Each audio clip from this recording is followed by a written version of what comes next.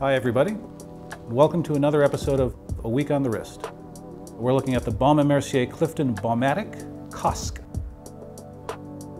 There's quite a bit of interesting new technology, new to both Baume Mercier and relatively new for the Richemont Group, to be found in this particular wristwatch. Of course, the most significant is the use of silicone components. The Baume Mercier Clifton Baumatic COSC uses the caliber BM12-1975A. This movement has in it a silicone balance spring, also a silicone lever and silicone escape wheel. Now, the use of these silicone components offers very, very significant advantages over metal components. They are not affected by magnetism, and silicone balance springs don't exhibit the same sort of aging effects that we see in Nivarox-type balance springs as well. So theoretically, these should hold a much, much better rate over a long period of time. And of course, they shouldn't be affected by magnetic fields either.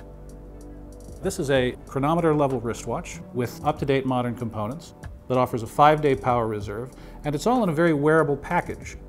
The case is 10.3 millimeters thick, it's 40 millimeters in diameter. The dimensions are pretty much in the Goldilocks zone for anyone who wants a wristwatch that's a comfortable, easy to wear, daily wear watch that makes a little bit more of a visual impression than, a classic 36 millimeter vintage watch would.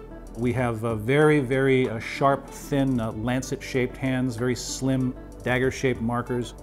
There's a crosshair on the dial which adds to the impression of a watch that's oriented towards accuracy and that's really designed to be a precision timepiece. There's a date window, love them or hate them, they are useful, and lots of people seem to prefer to have them rather than not have them, simply because it's a great additional piece of information. Of course, the problem with date windows is that depending on the size of the watch relative to the size of the movement, it can really look like a little bit of an afterthought. But in this particular case, I think the date window is quite well integrated. Overall, this feels like a very new, interesting, relatively new direction for Baume Mercier. This watch does come in non-chronometer certified versions as well, and we've got two of them here, one with a white dial and one with a black dial. As you can see, these are very, very attractive wristwatches as well. It's $27.50 for the non-COSC version and $29.90 for the COSC version. The feeling that you get when you look at this watch, the feeling you get when you have it on your wrist, really feels almost more an instrument watch than a dress watch, which I think is entirely appropriate for a version of this timepiece that comes with the COSC certification. But I think that the slight extra premium is well worth paying if you're the sort of person who finds himself drawn to the whole enterprise of precision timekeeping.